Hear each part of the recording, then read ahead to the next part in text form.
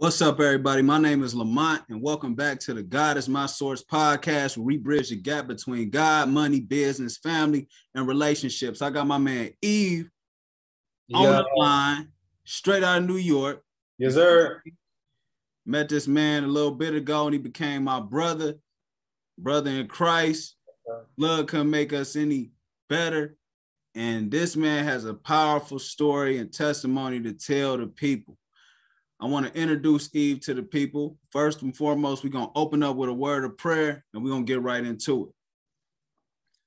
Father God, in the name of Jesus, Lord, we thank you for this day. We thank you for your glory. We thank you for your presence. We ask you to shine on us today so that we can speak to the people, speak to their hearts, speak to their minds, and change them in any way, form, or fashion that you desire.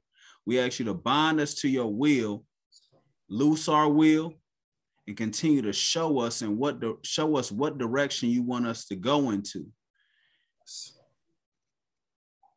Be the driving force of this conversation, Father God. We ask you to touch me and Brother Eve so we may bring people to Christ, bring people that have been steered away from Christ, bring them back, and be able to give people God ideas so it can help them put you first so that they can find their purpose, so that they can ultimately live an abundant life. We thank you for your blood. We thank you for everything you've done for us and giving us an opportunity to praise your name. In Jesus' mighty name I pray, it is so and it shall be. Amen. Hey. Thank God for the Holy Ghost. Got my man Eve in the building, straight out of New York. Yes, sir. Introduce yourself to the people, sir. Well, hey, y'all, my name is Eve from New York City. You see my thing in the back. Been down in Charlotte for about 7 years now, where I met Lamont. Cool dude. Listen, if y'all ever run into him in the street, just pick his brain. Yo, he'll give you so much insight on just life, period. You know, he's enlightened my life, you know. So, yeah, man. So I've been down here in Charlotte for a little while. Some of my friends I went to school with in Buffalo, they moved down here. I came to visit a couple of times, and I just fell in love, you know. But you want me to share some of my story already? I mean, get into it. Let the people know who you is. So basically, a couple years ago, you hit me up if you need to have fun. I'm a turn-up king, you know. I'm down for whatever, whenever, wherever, it ain't matter, you know. I was someone who was always the center of attention or the life of a party, not because I cared to be out there, but because it was something about me that people gravitated towards, you know.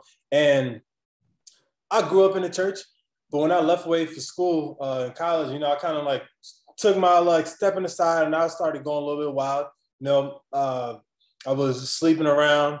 I was doing drugs. I was drinking heavily. You know, like I can definitely say I was addicted to drugs, alcohol, and sex. You know, it held me in bondage in my life to where things revolved around my life if they had those impact. You know, I would go into work like, ooh, we about to get a commission check.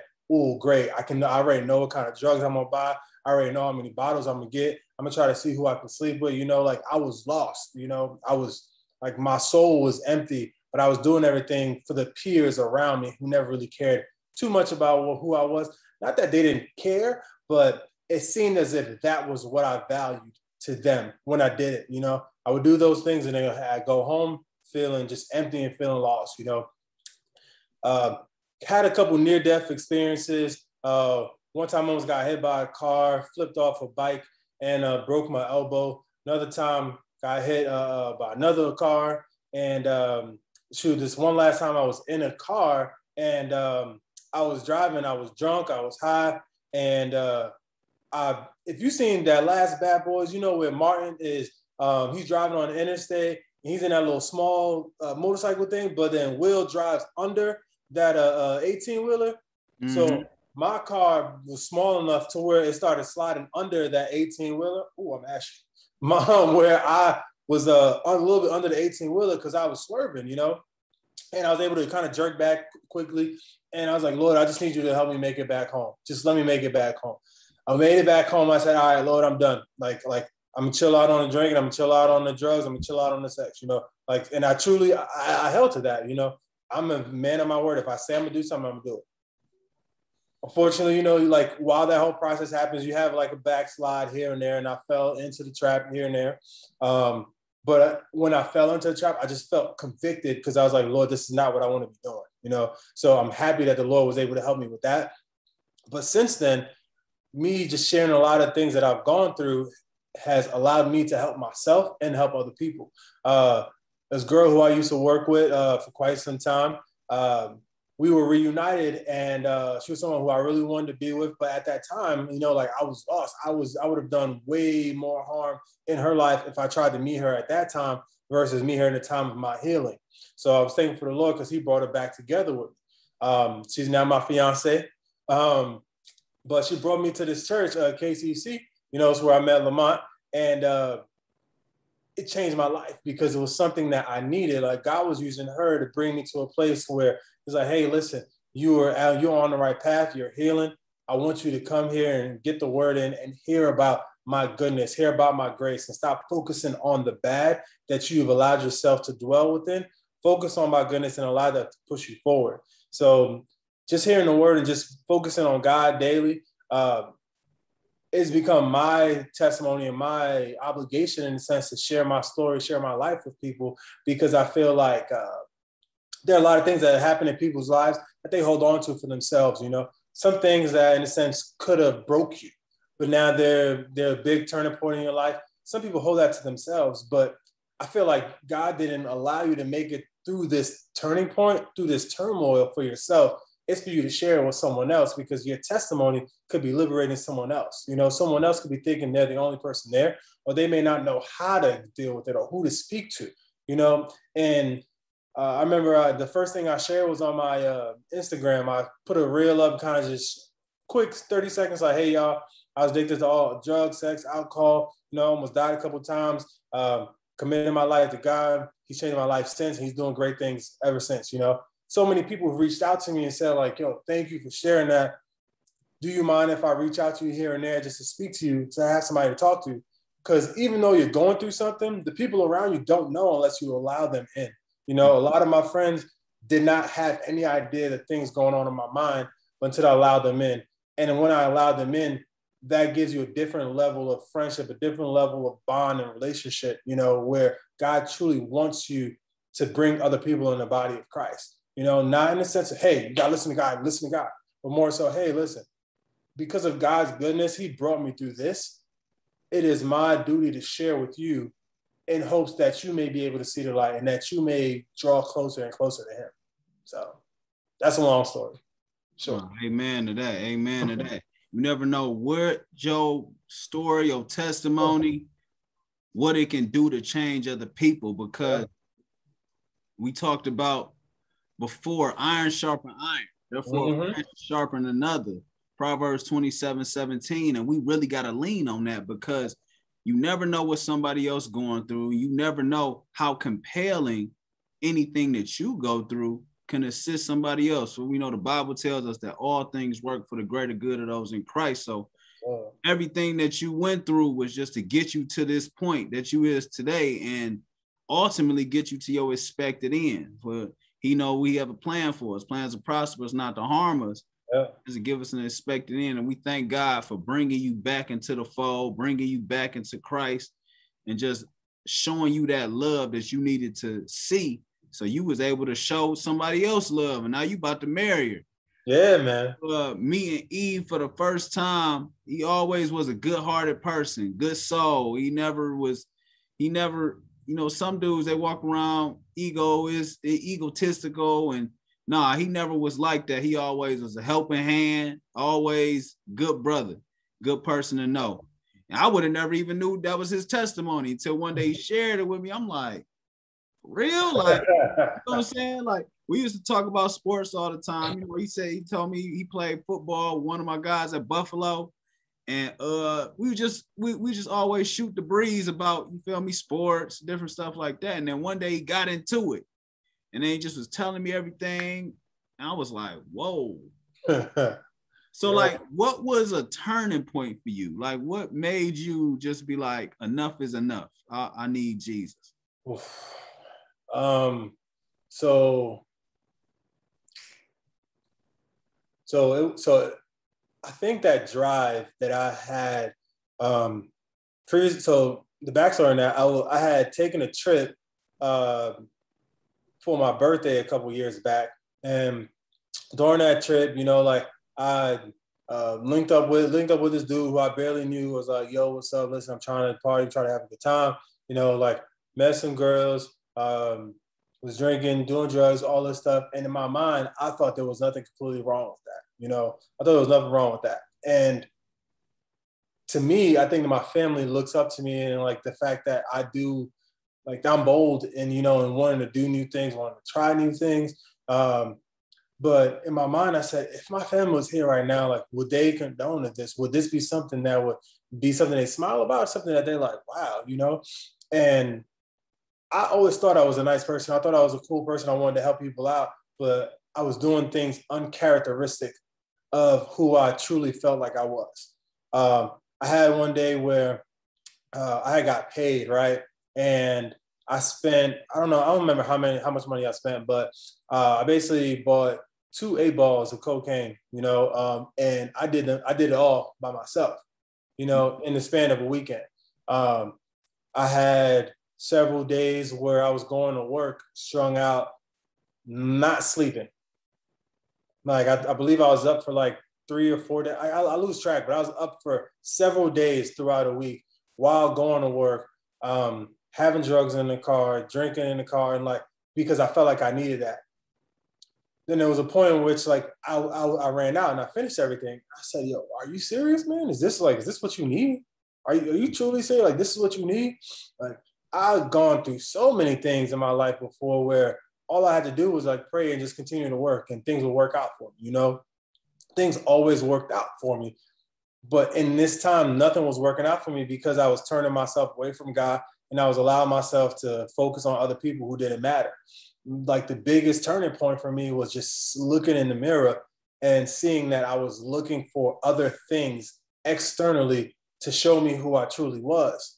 When the only thing I need to do is look in the mirror and confess to God, like, listen, God, listen, I'm messing up and I need you, and I need you to show up and show out in my life. And he did that, So I, at that time, like, COVID had hit and I was going through, like my little backslide and back and forth. And I would just keep feeling bad. But then eventually I said, yo, this is it. Like, you are a very regimented person. Like, if you're going to do something, you can do it. Make that commitment. You're going to give your life to God. You're going to chill out on that stuff. I haven't had any alcohol for over a year. I haven't had any drugs for over a year. I don't look forward to it. It's not my thing anymore. It's not a vice to me. I don't have that impact. And I'm thankful because in doing so, God showed me, hey, this is what your future could look like if you put those things away and if you fall in love with me.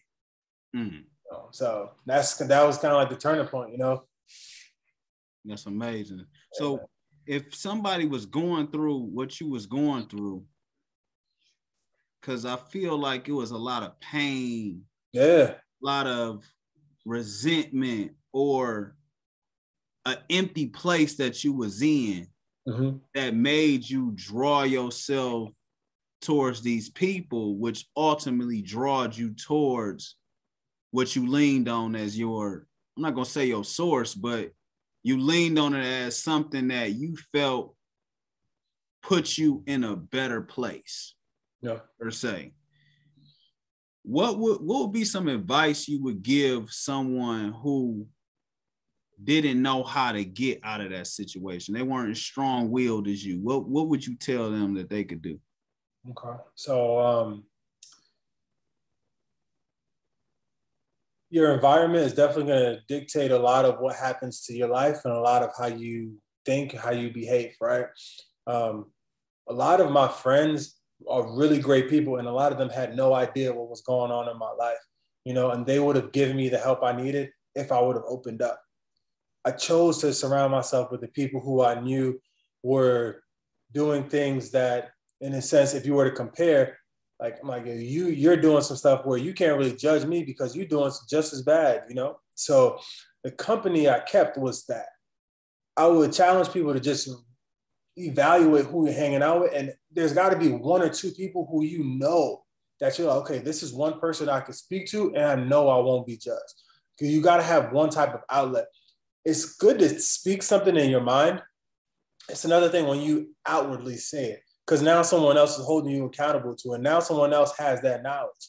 And when I told someone like, hey, listen, I want to change, I want to do something different, they were with me. If you don't acknowledge in yourself that you want to change, you're focusing on the now. You know, you got to now start having conversations with yourself about your future. All right, cool. Eve, you're doing this, right? Boom. Where's this going to be 5 years from now? You know, like you think you're going to be making M's and you're going to be doing like lines of cocaine and doing like a seminar on money and finances and tech and stuff like that? No, you're not like those things don't align. You know, so you're lost if you don't have that focus, if you don't have that aim of where you're going to. So the people who I would speak to are the people who are still trying to figure out what their end game is, what their journey looks like, what their purpose looks like. Because those people who don't have that thing identified, they're a little bit more susceptible to be influenced by things externally. If you have that path that you know, then you should be able to acknowledge, have that discernment to be like, nah, I can't do this. This don't align. Not expedient. I'm good. Not beneficial to me. You know, so like it's kind of, I feel like it's easy to say, but very hard to do.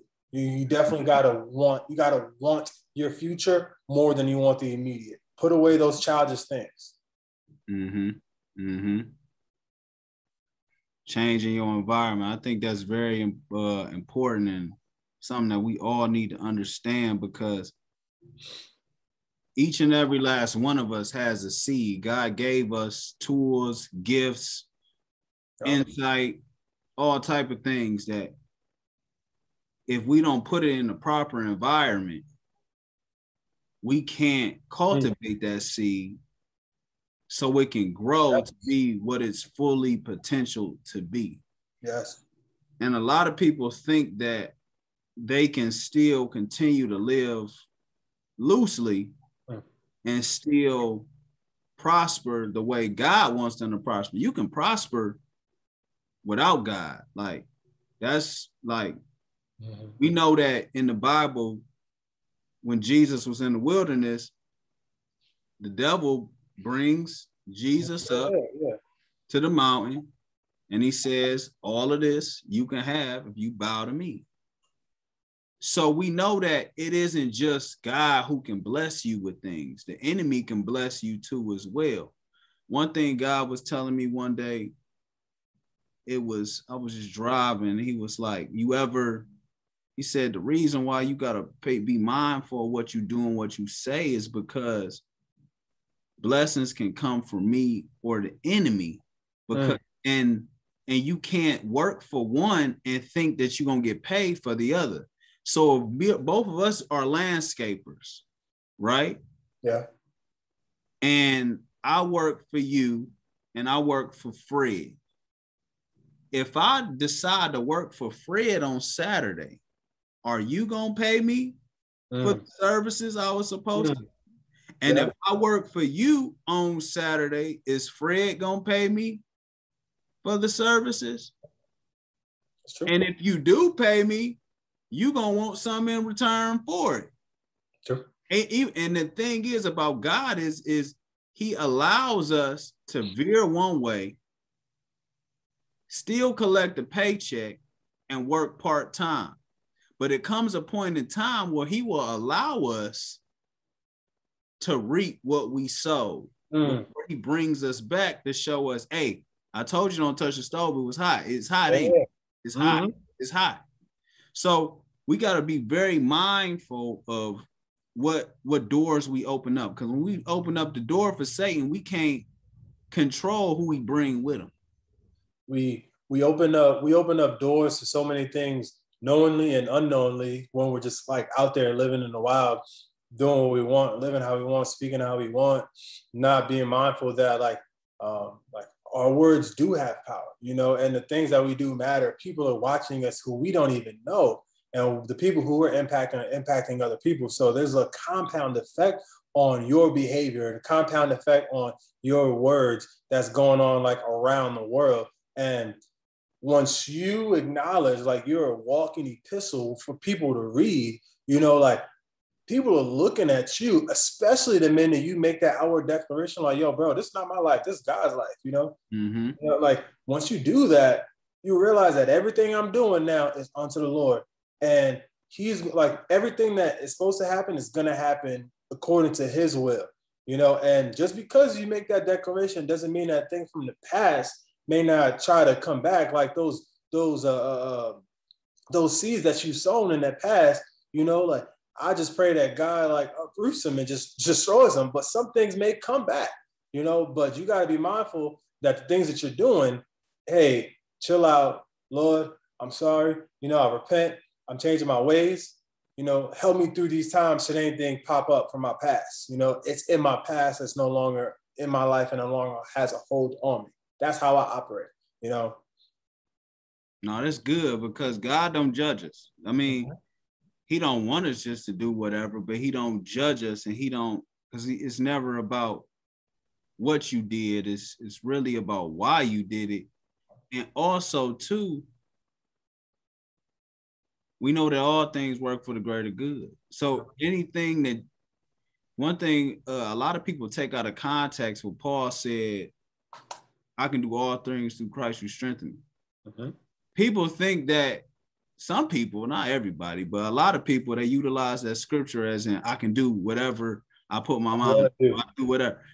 The context of that scripture was, I can go through all things through Christ who strengthens me.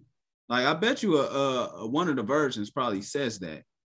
But he's talking about his journey, what he went through, and how he ended up in this position. But I can do all things through Christ who strengthens me. And I think if we look at it that way, it'll bring us more to a conviction of understanding, yeah, I did this, but Christ's gonna strengthen me and I'm gonna get through it. I'm gonna get to my expected end. Mm-hmm. Yeah, I might have messed up, but I'm gonna get through it and get to my expected end. Because one thing that you showed in your story was perseverance to the fullest, because perseverance is wanting a outcome, going towards that outcome, but receiving resistance to get there. It probably was a battle and a struggle for you. Even to this day, you know, there's so many things currently that I'm going through, like personally, things that like I'm trying to war through, but I know that all this is for a reason. And I know that the things that I've gone through, like the delay on my like a deliverance, if you will, it's just making me stronger. You know, like the anything that might be, let's say, a mental slip, you know, when it comes to drugs and alcohol. Like if you think about it, I don't want to give any room for it, you know. But in that time, the challenges of going through it, knowing that there's an expected end. I don't know the end, but there's going to be some reason that all this is happening. It could be partly, it could be because of me, you know, because I'm doing something that's making it happen, and like I'm not moving in God's will, or God needs me to see this side so that I never come back to it, so that I never like put my trust in that, put my faith in that, and like have that as my source. God is my source. You know what I mean? So I try not to get weary and well doing. What I think people believe that, I'm not gonna say people, but from my experience, I think that when people hear like, oh, I'm giving my life to God, I'm committed to this church, I'm doing this, I'm walking with Jesus, you know, they think that life is gonna be easy. Like life is never gonna be easy. You know, it can be smoother and it could be as easy as you make it. There's going to be things that you struggle with, but all things do work together for your good because you love God and you know that he's going to get you through it. So the things that I've gone through, it's been tough. I can't say it's all been easy. And obviously you wish like, oh, I wish I wasn't going through this, but I know there's a reason for it. And you're going to show me it at the end of the day. Mm-hmm. Psalms 23. As I walk through the valley of shadow of death. Fear no evil, man. Or fear no evil. Because and it ain't even cliche. Mm-hmm. It's real life out here. He gives you the, like, what's great is that he gives you the grace when you mess up because he sees that, right? He's sovereign. But he also gives you the choice in choosing that mess up or choosing to go with him. In choosing that mess up and choosing that path that's not him, you now rerouted your destiny, like your end game. But in you choosing that thing that's not him, there's a lesson that you're going to learn from that brings you right back to the path that you're supposed to be on. You know, so I'm thankful that he gives us the choice. I'm thankful that he gives us the grace to be able to make it through those things. No condemnation. Mm-hmm. No condemnation. How was you able to, because I know one thing, a lot of times when we going through something, we don't get out of it because we don't learn how to forgive ourselves. Oof. How was you able to come to a circumstance to being able to be like, look, I forgive myself and I'm about to move forward? So I never really tried to judge other people, but I was a harsh judge of myself. Like I would get on myself hard. I'm like, yo, you messing up. You messing up. My sisters would always tell me, you gotta give yourself some grace. Give yourself some grace. You know, like you can't get everything perfect. I was mad with myself because I said, yo, Eve, you wasted so much time and so much money doing the wrong things, focusing on the wrong things, you know. But God gives us this time back when we commit our lives to him, you know. For me, to forgive myself was a big thing because I had to tell myself, hey, everything that you did was in your past. And it's okay to forgive yourself if you're going to allow those things to be in your past. But if you're going to just say, I forgive myself and then go back to it, then it's pointless. Now, I had to forgive people around me who might have hurt me, or who could have been there, but they weren't, or people who I wanted to be there, but they couldn't be there because they didn't know. I had things from my childhood that would like pop up in my mind, and I'm like, yo, this is possibly a reason I'm doing things like this. You know, I didn't have my dad around much when I was younger, you know, and I held a very strong grudge against him. And, you know, like I had to tell myself, like, you have to forgive. You have to forgive and let it go, you know, because you're now going to the point where it costs you so much to hold on to something negative, just the baggage is weighing you down. You free yourself, you liberate yourself when you're given that freedom. God forgives us for so much. Forgive us for so much. People go through a day, 24-hour period, and they go through so many extended periods of time where they forget to thank him for just being able to breathe, having the mind to make that right turn, having the mind not to get into an accident, you know, like just to be in things that we take for granted, you know. If he forgives me for so many things, I gotta be able to forgive people, you know, like me and my fiance, like we have two different like lifestyles and living. Like I'm very, I guess OCD, if you will.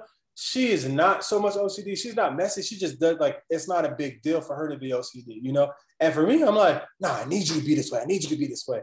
She's like, bro, it's not that big of a deal. You know, like everything's gonna be fine. And finding a compromise and be like, you know, like, are you seriously gonna hold a grudge because someone's not gonna be OCD like you? Like, there's a reason behind your OCD. And that comes from like something possibly not working out in your past. You forgive that so you can get to the root of what else might be holding you back. You know, so I forgive myself for the company that I kept that made me think that I needed to sleep with people like day and night just to feel like a macho man, that I need to spend money on drinks at the bars, that I needed to be out, you know, having that FOMO, like when it comes to that Thursday night, that Friday night, that Saturday night, Sundays for football, when people are out and doing stuff, you know, allowing yourself to fall victim to that, you got to forgive yourself from that because you know, like, hey, I just wanted to have fun, but you know that in your head, that fun is not a short-lived fun. It's you're doing more than that. You know, so I forgive myself for everything in my past because I no longer held to it. And I forgive myself for everybody who's been around me that I haven't been the best to. You know, I've made my amends. I've reached out to people like, hey, listen, I apologize for this. You know, and what people do with your apology is on them. But you do need to forgive them and forgive yourself if God is going to push you to that next step, because those just chains, those just bondages holding you back from your future. Mm-hmm. Mm-hmm. Do you feel that a lot of the stuff that you was doing was putting you through a situation where you was trying to distract yourself so you can make an excuse for how you truly felt? Yeah. So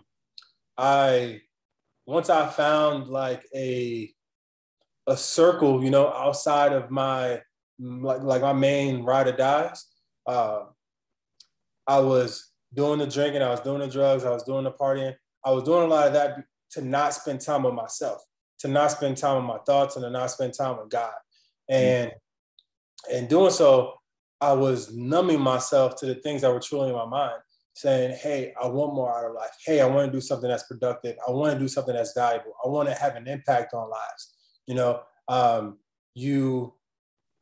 you have like so many, like so much that you take in as far as drugs and alcohol go, just so that you can numb your mind to the things that are going on around, so that you don't have to worry about it. But what you don't realize that you're numbing your mind from that.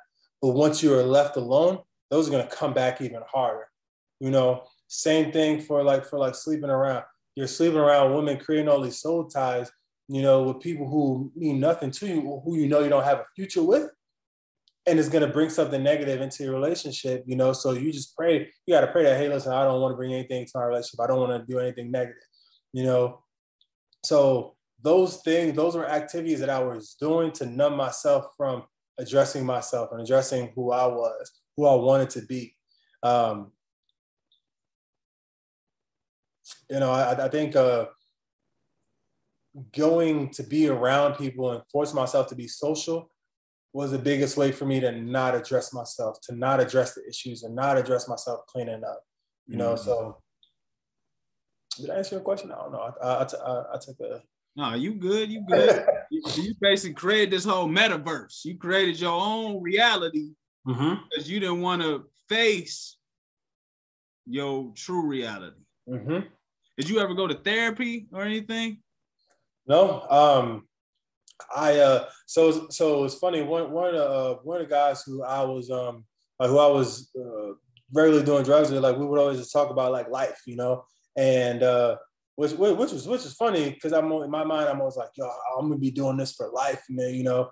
And like, no, that was stupid, you know. But I forgot the question, man. Did you go to therapy? No. So the conversation that I was having with people when I was on drugs and when I was doing alcohol, those are conversations that were ingrained in my mind. It sounds weird because the conversation we were having, some of them were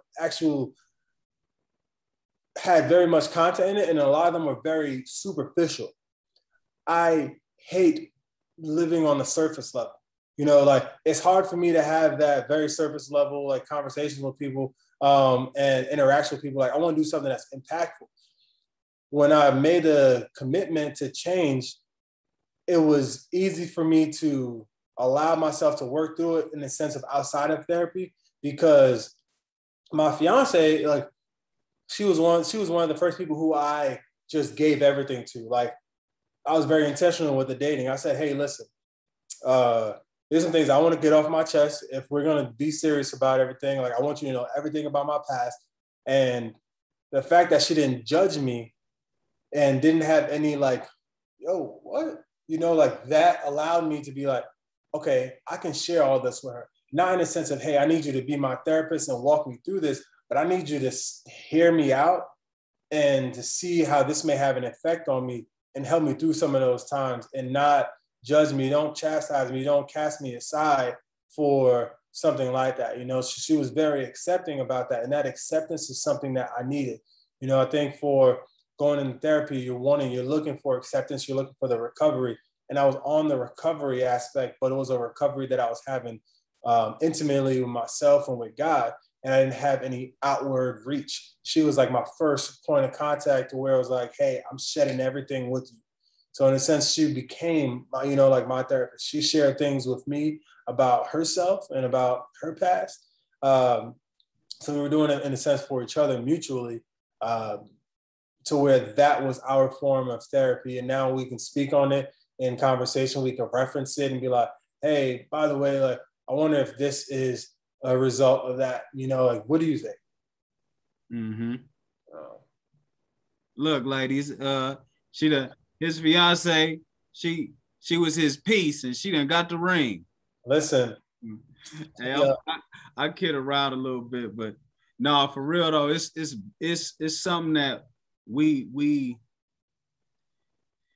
I wrote this down the other day. It was like, we in our community, we have accepted hurt so much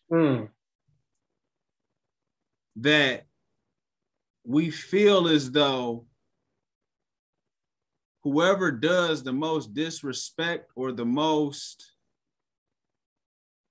showing least of the feelings or connecting most emotionally or helping the other person most emotionally wins the battle, because if the other person does the other person wrong, it's like, well, I got what I wanted out of the situation, or, well, at least I didn't give my all in the situation. And that could have went the other way if she would have been like, oh, yeah, that definitely would have hurt so much, and it would have like calloused. It would have allowed my heart to callous to the point of not caring anymore, not doing anything. I think, and social media is great for a lot of things, but I feel like a lot of it is social media. I think people are weighting it too much into it actually having an impact on their lives. And like, life shouldn't be like that. You shouldn't be trying to get one over on someone. You shouldn't be trying to do people dirty, trying to get it. Like, I think that's just a terrible way to look at it, and you being like, oh, hey, I'm not gonna give my all in this because I don't know what you're doing. Like, that's a bad way to look at it. If you give your all in a situation, if things don't work out the way you wanted it to, then it worked out how God intended it to, because if you're truly committed to something and if it's not working out for you, God is going to change it to a way that it is working out for you, or he's going to separate you from it. But if you're just allowing yourself to go through the motions, like relationships that may not be that may not be great. Guy's cheating on the girl knows God's cheating on the guy on her, so she goes to do her own thing. So they both toxic to each other, but they won't leave each other. They won't talk to each other about it. That's terrible, because I found her and she was able to hear my story and be there for me, not judge me, to support me and push me to a place of, hey, listen, this is a safe place. We can talk about anything. That was when like God was like, hey, listen, I'm telling you, this is why I brought her back in your life. This is your wife, and if you're going to go into a relationship, a business or something, you need to be able to have full trust in that other person. I don't have any doubt in anything that she does, anything that she says. My face is on her phone for Face ID, and her phone is on my face for Face ID. Like, she can take my phone whenever. I don't care. There's nothing that I hide, and because of that, she's my accountability partner. And if there is a point where I do something that may seem sketch, she's going to call me out on it. And I might not think that it's sketchy at the point, but she may show me, hey, listen, this is a trigger for me because this is how I saw things in my past, and I don't want it to become a thing. I urge people, if they're going through relationships, when they're in those places where they feel like a level of hurt, or they don't feel like everything is like out in the open, you have the authority to speak your mind. Hey, what is this? I think people are scared to have those conversations still. Yo, what is this? What are we doing? Like, you get on a plane, not to stay on a plane. You get on a plane to get to your destination, So you're dating for a destination. What is this? What is us dating supposed to be like? Are we going to be dating for years? Are we going to be talking for years? And you're going to be doing like your own thing? Are you helping me through things? Are you talking to me about real life? Do you know about who I am? Are you helping me out in my future? Are you helping me out with my business? Like, shoot, you and I, we both don't want to work for somebody, like, we don't want to continue working a 9 to 5 every day. That's not a great way to live. You can't be there for your kids. you can't be there for like, you know, your relationship. You bring in so much stress out there. So her and I are very much in tune with each other emotionally as far as our past goes, things that we want to do for the future. And that was very much so important for me to be able to have on my side, because it's a constant partner for accountability, therapy session, whatever you want to call it. Mm-hmm. It seemed like y'all was able to both compromise with each other, not as more so of, well, I want this, I want that. It was more so, well, what can I do for you? Mm-hmm. Type situation. Because I noticed that a lot. I mean, I noticed when it, like you said, with the internet, I mean, we can't really go off the internet, but that's what we see. And I see a lot of times it's about, what can I get from the situation? I remember one time I posted on social media, what'd you say? A lot of women, I said, it's a lot of women that look good in 2021. Like a lot of women look good. Like you can go anywhere right now. You can find a woman who fine. Like she got everything on your checklist. But I was like, what else y'all bring to the table? And a lot of women took it the wrong way, or they didn't understand what I meant. And I was trying to clear it up, but I'm not talking about money. I'm not talking about sex. I'm not talking about, no, I'm talking about what else are you willing to assist with as far as emotionally, character-wise? Because Black men, we don't really get an opportunity to like have somebody really there for us. And then a lot of times when we do, we don't know how to handle it, so we mess it up. You feel what I'm saying? Like, so now you messed it, this dude messed it up. She like, well, I'm not gonna do that no more. Now she go through her whole life talking about I need to get to the bag. Where the dudes at who spending money or whatever, but she really just looking at this way because she like, all right, if I'm gonna be in a situation with a man, I need to be getting some out of the situation. I'm not about to be giving my all emotionally and I don't get whatever. And then vice versa is the man. He might have been put in a situation where he like, hey, last time I did that, this didn't end up too well. So now I ain't doing it like that. I'm trying to hit and go. Like I'm trying to hit and go, or I'm trying to get into a situation where I get her as vulnerable as I possibly can, just to tell her like, oh no, I'm cool. Like I'm cool. And it go for the dudes too. It wasn't just a situation like, cause I had to get on them too. Like, but I really was trying to understand like, okay, like you look good. What's next? What like, else? Yeah. What else is going to be done? Because even on the male side, it's like, if you got a whole bunch of money, like you can have a whole bunch of money and be providing, but you're not providing because you really only getting money, and that's what make us go into the street so much,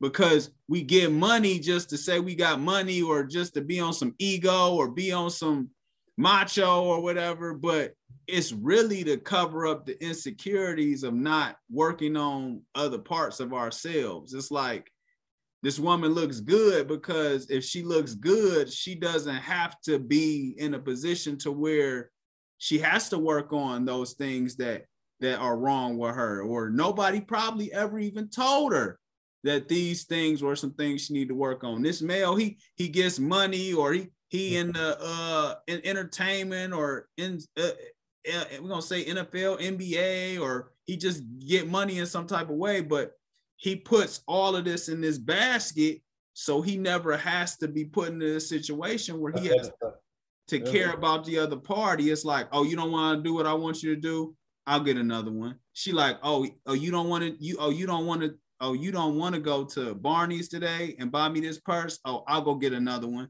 just to mask the fact that I'm not working on myself. And that's something that we really gotta work on. So like, what brought you to the point where you was like, all right, I want to take this girl serious? Because you talk about your fiance a lot, which means that you really care about her. So this ain't fake. It's real. It's real. To the point where you was like, all right, I'm throwing in the towel. So I grew up with my mom. My dad wasn't around, and I got 4 sisters that I live with, right? And so I was around a lot of women. The majority of my cousins are women. Like there's probably like 2, so there's like 1 man and like each family. But I always know that I always knew I wanted to be in a relationship. I always knew I wanted to have a companion, a lifelong partner to do stuff with, like to have fun with, you know, like always have one person. Where that got clouded and where that got cloudy was when I started to take the opinions of other people at a superficial level as having real meaning. You know, like I would hear people say, so I'm 6'5", like at a point I probably was like the 230, 240, like I worked out a lot. People like, oh, yo, if I was your height, if I was your build, like I'd be talking to whoever, man, I'd be doing everything anytime I want, you know. And in my mind, I was like, yeah, you know, I am good looking. I talk to whoever I want, whatever I want, you know. And I fed into that. Mm-hmm. And I was feeding into that, not acknowledging what I truly had on my mind since a kid of wanting to be in a relationship, wanting to do things, you know, with one person. When I found that one person, you know, like when I met her a couple years back, only thing I saw was I said, yo, Lord, like there's something here. Like there's something here. I don't know what it is, but there's something here. But I can't go into this right now because my mind is too messed up right now. And I need to fix myself before I come back to this. So you met her years ago. How you meet her? So we both worked at Enterprise. I was flying out, and she had worked at the airport. I don't know where I was flying out to, but I met her for a split second. I said, "Hey, how you doing?" Introduced myself. I said, "Hey, I'm a manager out at this branch, so and so." I spoke to her for like less than a minute, bro. And when I was walking down, I said, "Good Lord." I said, "Yo, something is there." Like, she's fine, yeah. It's like, but it was like there was something past the her being fine, you know. So I when I started being on the sense of healing, I took a break from social media. I was off for like several months. I think the biggest thing of our relationships is you have to pull away from social media because it's going to cloud your mind. You want to, like, the Bible says to protect your heart, right? Like, I'm not talking about just your carnal heart, your human heart. Your heart is your mind, you know? And the gateway to that mind is things that you see, things that you hear, you know, and like a lot of what you see and hear is going to be through social media. And you're getting people who are celebrities who are giving you so much toxic messages, people who are social media famous, you know, giving you so many toxic messages, and it's having an impact and it's changing your course of thinking without you acknowledging.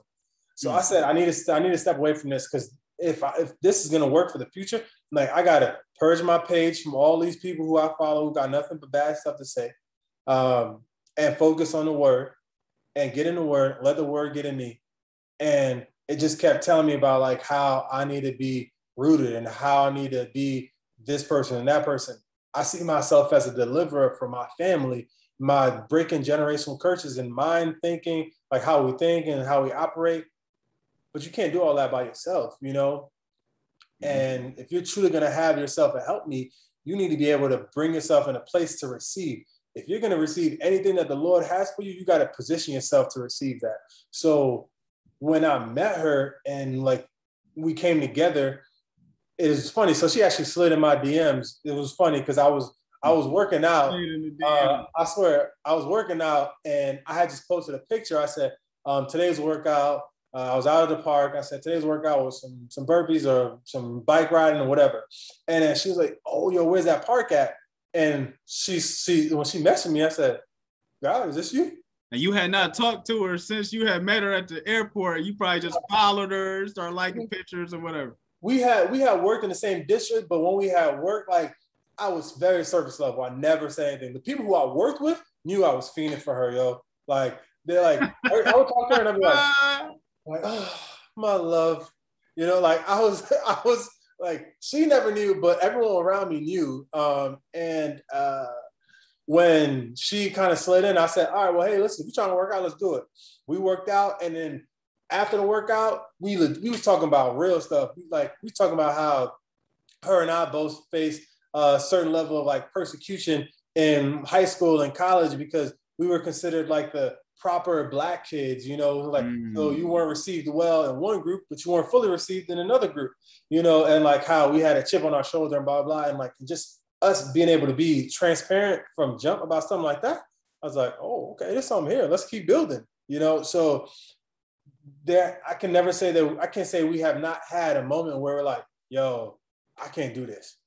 There might be times where we didn't see eye to eye, but we are both more mature enough to never like really, we never really spaz on each other. We haven't yelled at each other still to this day. Like if she's annoyed about something, I'm able to tell and I give her space. If I'm annoyed about something, she can tell, she give me my space. And then when we're cooled down, we can come and talk about it. And I told her, I said, I'm thankful that we're able to have differences, but come together as adults and speak like this. In my past, how I would respond in a situation like this was very unhealthy. And how you receive these like conversations like that tells me that you're in this for the long haul. And she says the same thing, you know, like how we speak about the differences that we have and how we speak about things that we want for the future. Our future is very much aligned. Her vision is very similar to my vision as far as not working for someone else, but to work with each other, doing things like to help other people out. Like we want to have a presence in life, basically like, you know, evangelizing, you know. But hearing her say that and knowing that it was in my heart was great. And for her to hear me say the things that I wanted to, I was like, okay, yeah, we got to do this. And to me, I like, shoot, I would have, if I had the bread, if I had the ring, yeah, I would have proposed to her so much earlier, you know? However, we had to take a second because we knew, okay, like this is what God wants. God wants us to be together. So when you like, you know, when you get a gift, you kind of like, oh, I want to get in this real fast. I want to spoil everything. Mm-hmm. But we tried to reap our harvest too soon. Mm. The Lord basically like condemned her. You know, he was trying to give me a word, but I wasn't trying to hear it because I was like, no, Lord, I'm loving this, and I'm loving being around her. You know, so we split up. We were apart for about 6 months. Mm.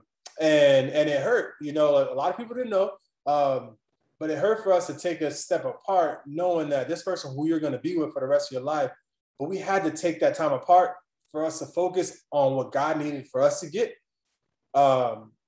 He gave me visions and gave me ideas of things that I was supposed to be doing for my future to set myself up.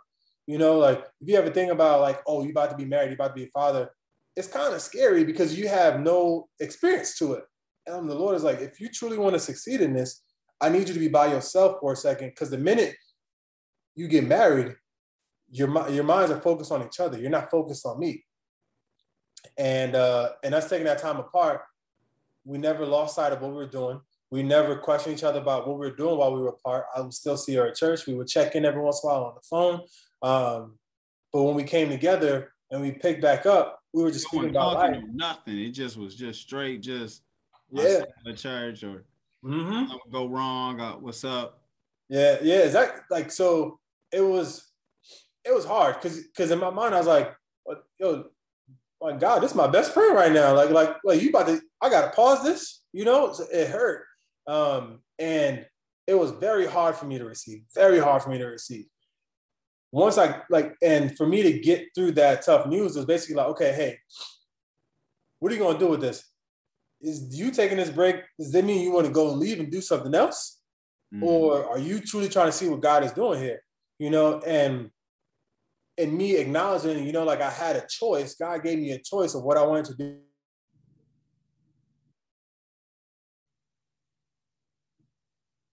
And within her, for us to be ready for this time.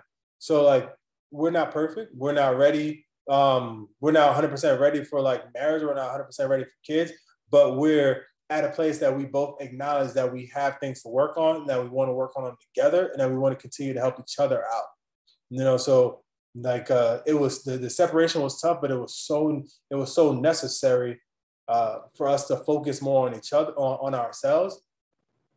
I truly believe the fruit of the Spirit is love, right? So you got to walk in love, be able to love your fellow man, be able to thank people, forgive people, but also out-serving your significant other. So I always try to go above and beyond and do things for her whenever I can. You know, it costs me nothing to be of service to her, do something for her. You know, she may have a hard day. I'm gonna try to take her out, or I'm gonna try to get her some food, or maybe I go clean up the apartment for her or something. Like, do something that she's like, oh, this is one more thing I got to do when I get home, you know. And other people may see him like, yo, you sound like a sucker, you know. And to those people, I'm like, you really are trying to keep tally. You're trying to go tit for tat. Life shouldn't be like that. Life should not be like that. You should allow yourself to have fun, enjoy life, you know, and you should be able to get something when you see that person smile from a gift that you did, or from a surprise that you did. You know, when I do those things for her, it truly makes me happy to see that. So when I hear people talk about, oh, nah, yo, you trying to buy me a Louis bag, or nah, I'm not trying to holler at this girl and she's putting out. Like, my friends know, don't come talk to me about that. You know, like, if I have any friends who still live in that realm, I'm like, yo, bro, what are you doing? Like, what are you doing? You got to want more for life. That is literally the conversation I have with all of them. Yeah, I know you. Mm-hmm. Yeah, man. No one else is going to teach you who you are except for you. So take the time to be by yourself if you need to. Because if not, you're just going to hurt other people. You're just going to be like cancer. Gotta know who you is. Mm-hmm. It's like, I was just sitting here typing down some things that you had addressed.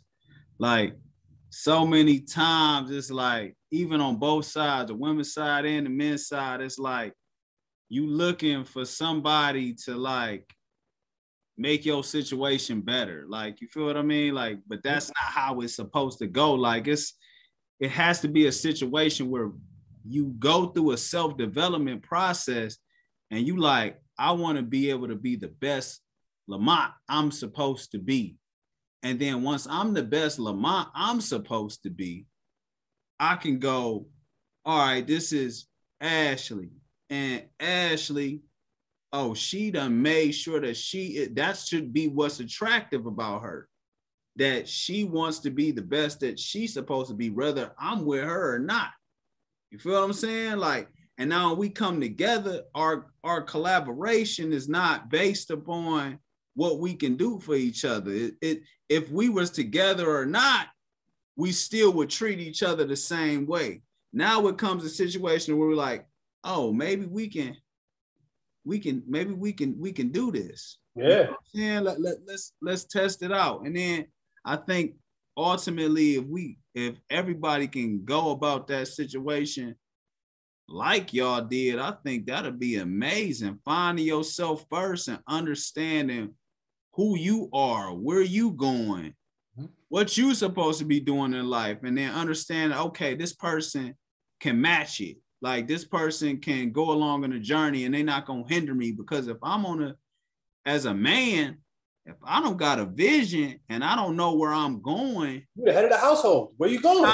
What I'm gonna do? Like, I gotta, because people don't even know what submitting means. Submitting don't mean, oh, you do whatever they say. The Bible tell us, Paul tell the men, husbands, love your wife like Christ loved the church. Yeah. Women, submit to your wives, submit to your husbands. That's meaning I love you no matter what you do, no matter how much you talk, how much you get an attitude, no matter whatever it is, I love you regardless if I chose you to be my wife.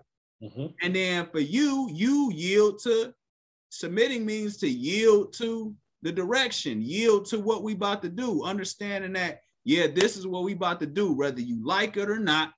This is what we about to do because this is going to better our family, and you should be able to trust me to do that.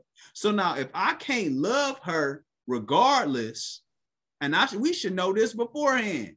If I can't love her regardless, so if I can't take her personality that much to the point that I'm like, I'm cool, I either need to go step out or I need to leave her, I need to divorce her, I shouldn't have married her in the first place. And if woman, you feel as though this man, you can't listen to him, you don't want to do what he say do, why is you with him in the first place? But we don't even take the time to even find out if that's what we want to do, because we get so caught up in the flesh, or we get so caught up in wanting to be with somebody, or so caught up in looking at the world standards, or so caught up in looking at a timeline and what we want, that we never find out who we are, what we looking for.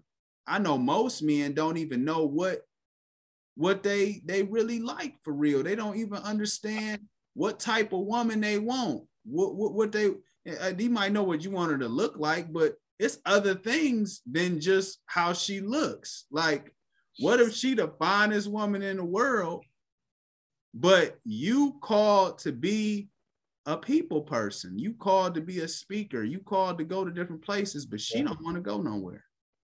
She isolates herself. So now she don't never want to go nowhere. Y'all always got you or she a negative person.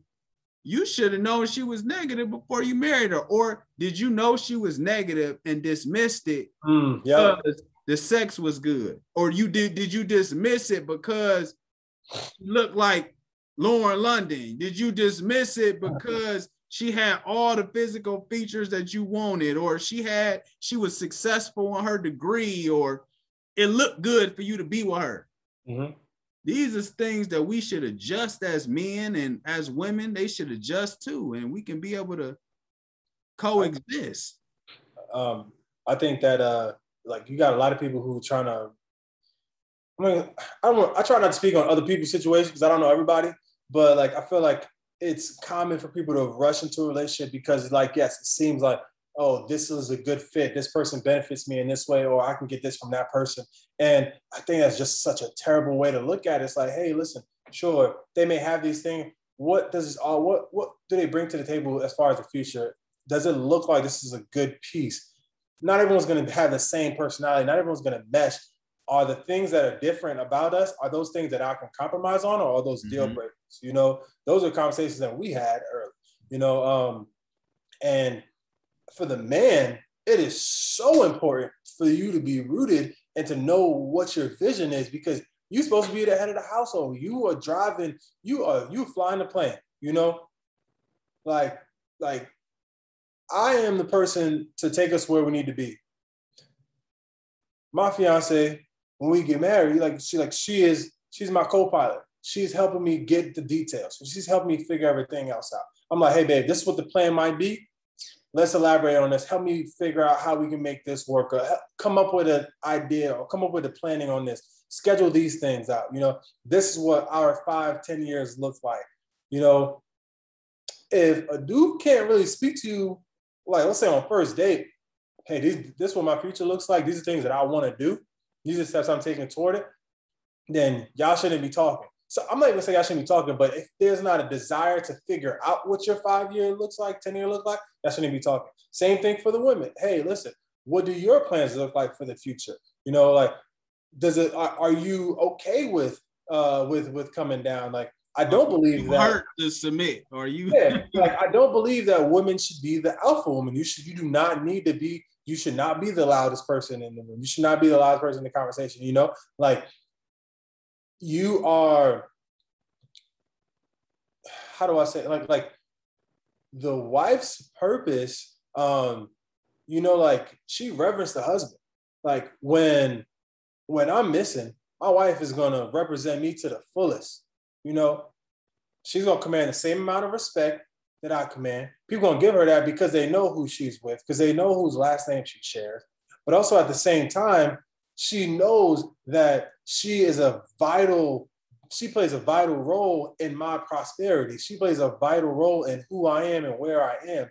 And because of that, like her value is far above rubies, you know, like you can't put $1 on her. You can't try to buy her with a bag. You can't try to buy her with some red bottoms. You know, like I want to be able to give my wife the world.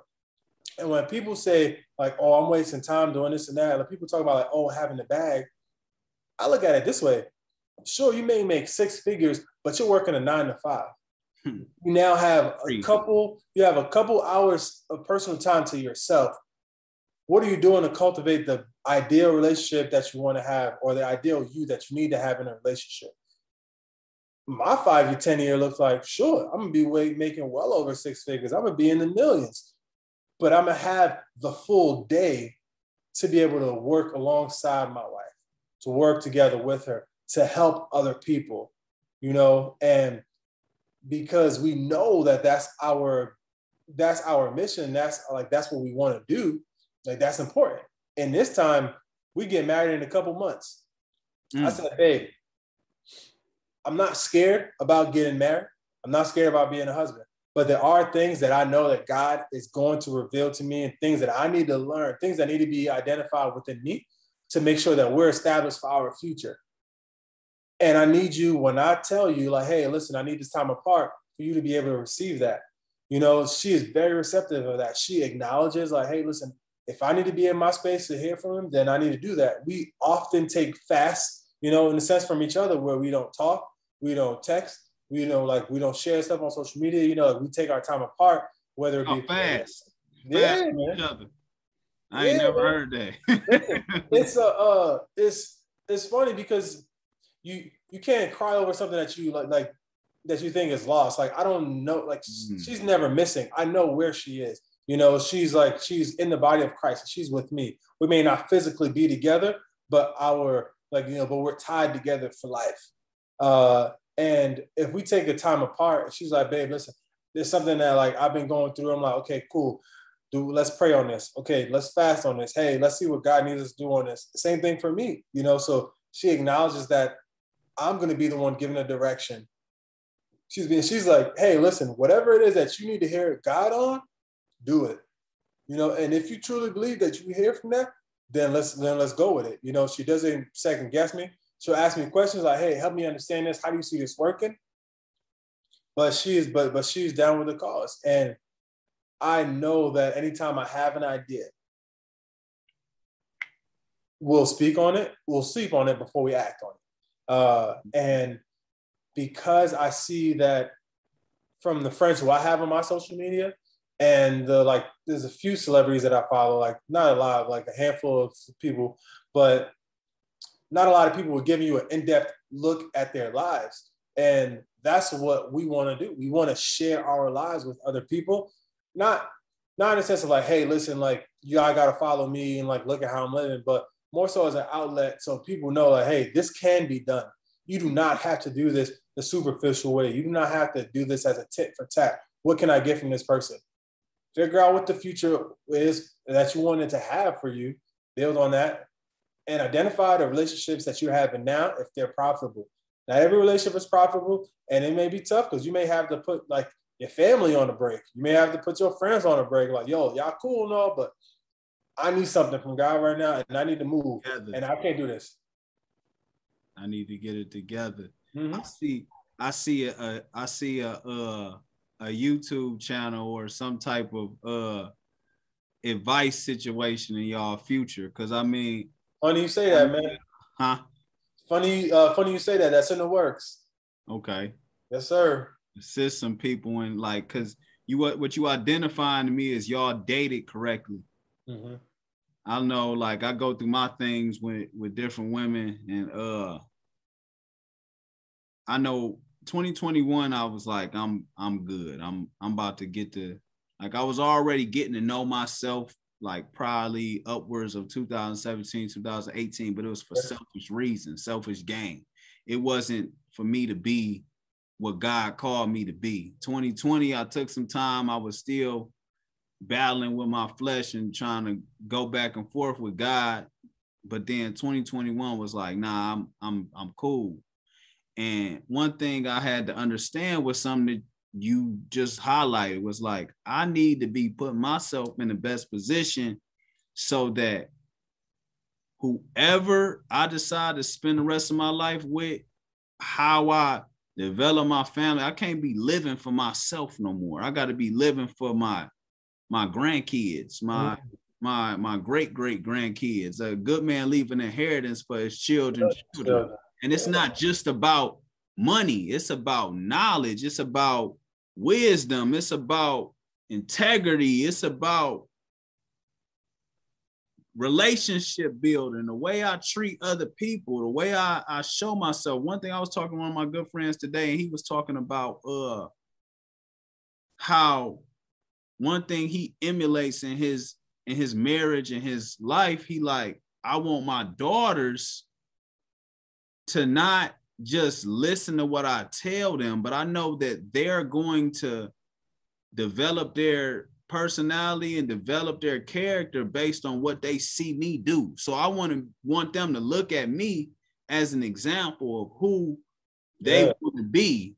Because a lot of times I know we grew up, it was what it was. A lot of times we hearing this, we hearing that, do this, do that, don't do this, don't do that. But when we see something else emulated, we like, wait, you said don't do this, but you doing this. Like, how many times we done had our somebody in our family telling us, yeah, y'all don't be, what y'all doing? Don't be drinking. I better not be smoking, y'all. And then you show to the party, you see they was rolling up. You like, all messed up. Wait, you rolling up? Oh yeah, nephew, you 18 now. You want to hit? You like, wait. So now you thinking in your head is everything is opposite now, because you like, wait. Yeah. You told me one thing, but I don't get it. So I think that's something that we really gotta pay attention to. You identified it, you just helped me out, because I'm already knowing. I'm like, hey, look, I ain't about to even, first of all, I'm not about to waste my time. I'm definitely not about to waste her time either. Because I mean, we definitely have to pay attention that our actions affect other people. And I think y'all really took heed to understanding that. We took initiative. I think being consistent in that action speaks volumes. You know, like your friend trying to make a good example.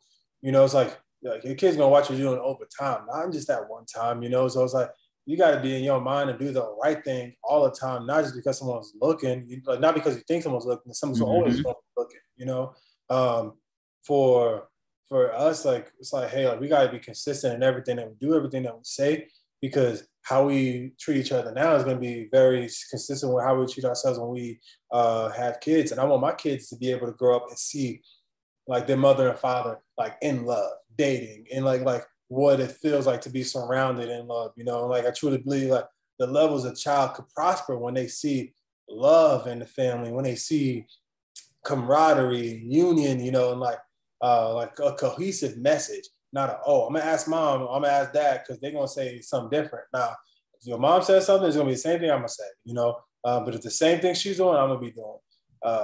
To be able to set that example and be consistent is so important. And I think that you identifying that you don't want to waste any of your time, waste someone else's time is important, because the other person who like could truly, let's say you got a girl who got eye on you, you know, and she's like making it apparent like, yo, listen, like I want to holler.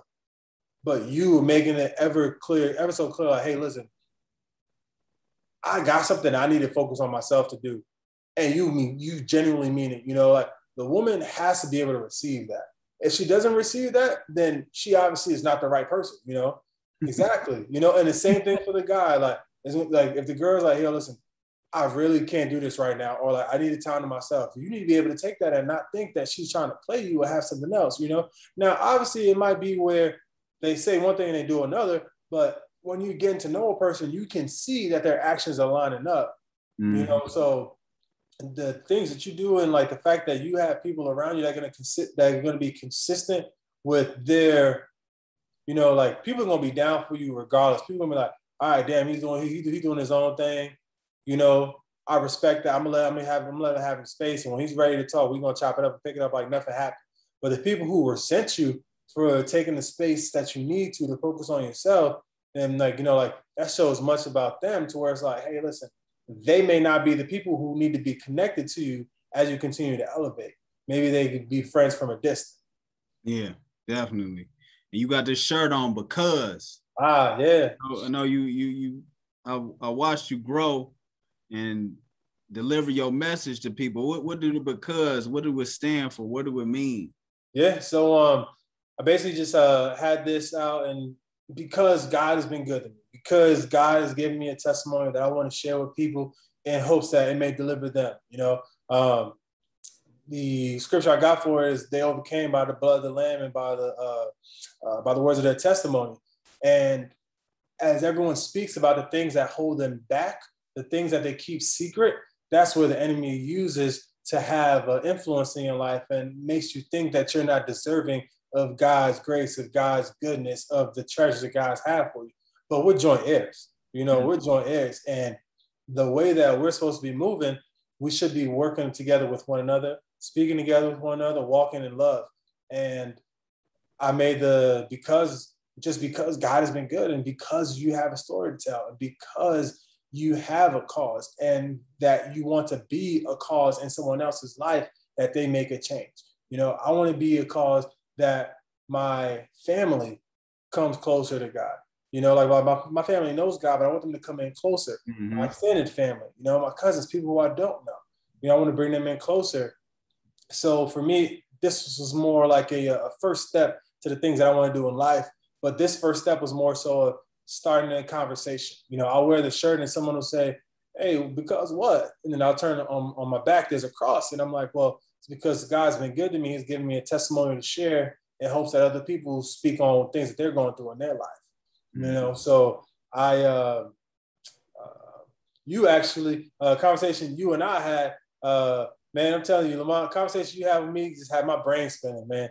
We was talking one day, and we're just talking about like just getting behind something and getting people together, and I felt like me starting Because was a very big umbrella to a lot of things, like because this can help people who are in alcohol addiction, because it can help people who are drug addicts, sex addicts, people who have suicide scares, people who have like things that they're afraid to talk to people about. Like this is the first step in a movement that I want to have, and basically bringing more people together.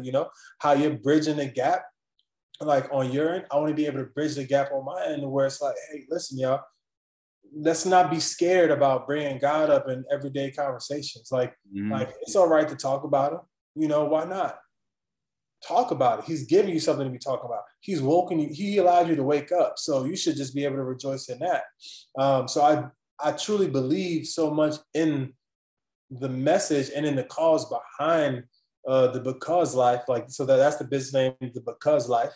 I truly believe that message, just because there are so many things that people can share with one another that would help each other. And in doing that, bro, that's like a godly way of like networking. I could share my story with someone who wants to help fund my next project, like there's so many different ways, so many different avenues that God could use the stories.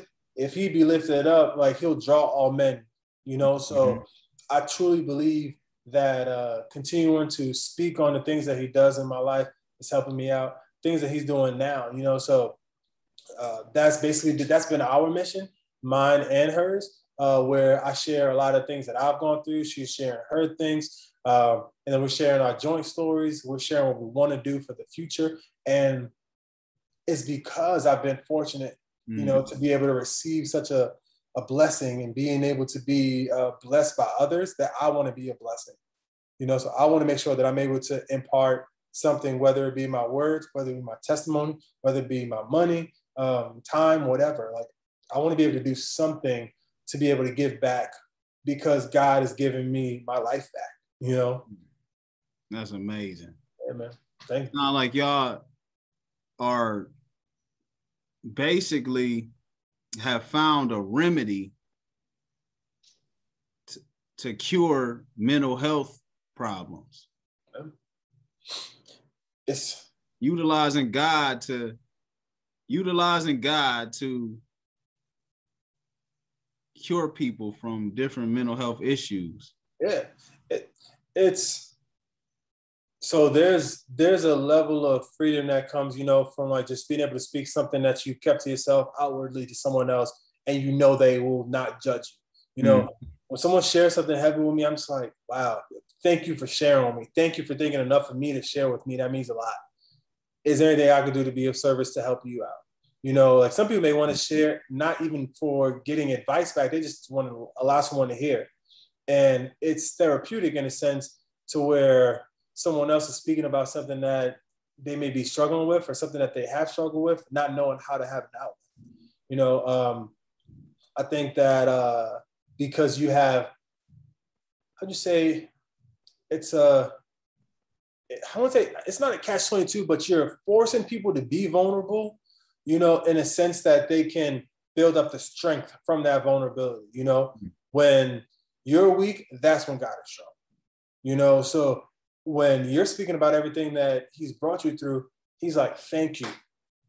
Now let me work you through this next step. I just needed you to confess that one thing to one person and outwardly speak on it to move forward. Now you can move forward and walk past this. Allow it to not have like a hold on me. I've had people who speak to me about overcoming drug addiction, alcohol addiction, depression, battling suicide, rape, gang issues. You know, like people spoke to me about like so many different areas of life, and I'm like, it's not enclosed in just one section or one part of someone's life. It can be translated into so many different walks of life, and it's just something that you need to allow yourself to be open to the discussion. That's dope. That's dope. I'm excited to see what this gonna turn into. I know we had multiple conversations. Amen. Every time I hear it, it escalates my thought process of what this can turn into. This is gonna be amazing. Where can they go to like get these shirts or anything like that? Yeah. So my personal Instagram is Mr. Edmond, Mr._Edmond, EDMOND. And then my business page for the Because Life is the_because_life. That's on the Instagram. Website is thebecauseLife.com. We're dropping a couple of things basically like every month. I want to have something like here and there.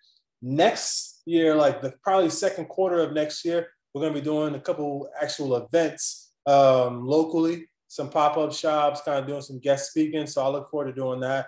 We'll be doing like some flash sales of like limited merch for like that specific event. I'm excited for what God has in store for me as far as what else he wants me to do, how he wants me to use this. So be it unto me. Hey, what did he say? Or Prophet Carr say? I'm excited about your future. I'm excited about your future. Yes, sir. That's dope. I'm looking forward to it for sure. Make sure y'all check out the Because Life. I gotta give me a little sweatshirt going. It'd be cold up here in Cleveland. Oh man. Oh, I got these hats that I'm about to put out. The hats too? Yeah. Oh man, I'm gonna have to lock in. Yes, sir. Appreciate you for hopping on. So where you see everything going within the next 5 years? Where you see yourself in 5 years? Yeah. So before next year is over, I'm declaring this, and this is recorded, so y'all can hold me to this. Before 2022 is over, I will not be working my 9 to 5 for someone else. I will not. I will be working for the Lord. Whether it's going to be me working full-time through this, I will be doing full-time with the Because Life. I also will be doing full-time as far as a new venture that me and my fiance are going to do together, where we're just going to be kind of sharing our lives, our testimonies, but also the things that we're looking to do. I look forward for that. Kids are going to be coming up in the future. So I want to be able to be in a good place so that when we have kids, we're not struggling for nothing. We're able to live well. We're able to have them in a good place. Probably see us doing some things like some real estate. I want to be able to bring my family and my friends into the joint business ventures. A lot of my family members specialize in so many areas. Teachers, social workers, production management,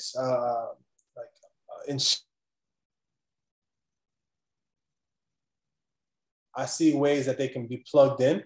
I look forward to working with you on a couple business ventures. There's some things that you have planted seeds in my head about some real estate stuff, so I know we're going to work together on that.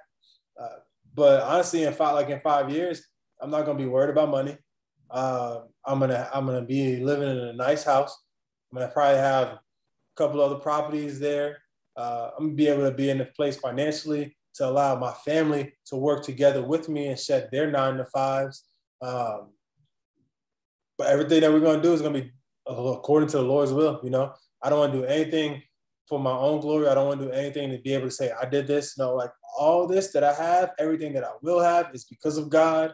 And that's always going to be my testimony. Amen. Appreciate that. That just helped me out understanding some things, man, because it got to be for his glory. Got to be for his glory. So many times we think we here for ourselves, or we got our own timeline. We got everything. No, we got to be able to understand that we are here to be servants to the Most High, here to serve each other. Love your neighbor as you love yourself. Iron sharpen iron, but it's all because we have to be the presence of God here.